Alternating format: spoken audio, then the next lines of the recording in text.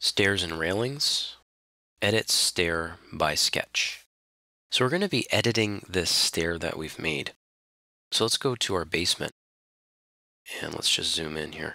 So you can see here, here's our sketch, but really it's sort of not in the right place. We want to maybe move it back. And a couple of things you can do here. Number one, you can click on the stair. Keep in mind though that the stair and the railing, there's a railing attached to this. And you can just see it if you hover over right there and click on it. It's a railing. Those two things, although they are attached to each other, they're separate. So if you're going to move this, you got to move the whole thing together. So I'm just going to highlight it all, go to the Move tool, click Move, then I'm going to zoom in, and I'm going to find this endpoint, and I'm just going to move it to that endpoint right there. Okay, so that's a little bit better. But what if you want to actually edit the sketch? Maybe you want to add another riser or take one away. Well, what I can do is just click on the stair, make sure you do get the stair, not the railing, and you can do that by just clicking the middle of a riser. Now I'm going to click on Edit Sketch. The green lines are the inside edge of the stringer or the far line of the tread, depending on how you look at it. But what's going to happen in the end here is the stringer is going to sit outside of this. So what can we do with this? Well, we can move things around. So if I wanted to move this whole run, I could just window. So I'm clicking and holding on my mouse, and then I let go, and then it just selects that run.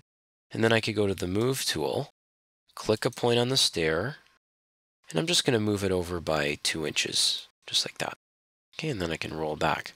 The black lines are the treads, and normally you really don't want to touch these, but I'll show you what you can do. What we're going to do is just get rid of one of these. So I'll say this one here. So we'll just delete it. So that'll make the landing come out a little bit farther. So as you come down, the railing can turn a little bit better. We have another one remaining. So what can we do? Well, let's just add one. So we're going to click on this one right here. And then I'm going to go to the Copy tool. So this is Copy. And I'm going to click on this tread and then click on this tread. So it's going 11 inches to there. So if I hit Escape, see it says 21 risers created. The only thing left now is for me to click on these green lines and just stretch those up using the grips. So just click and then stretch. Now right away you'll probably notice the blue line.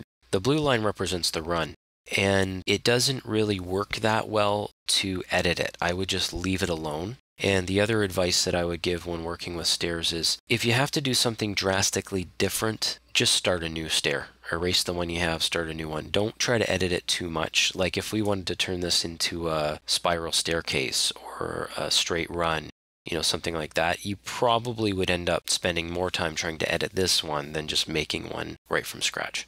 Okay, so we've done a little bit of editing on this sketch. Let's just hit the green check mark. That's Finish Edit Mode. And then there we go. So if we go here to the default 3D view again, we can just creatively spin this around. So I'll just zoom in and then shift middle mouse button.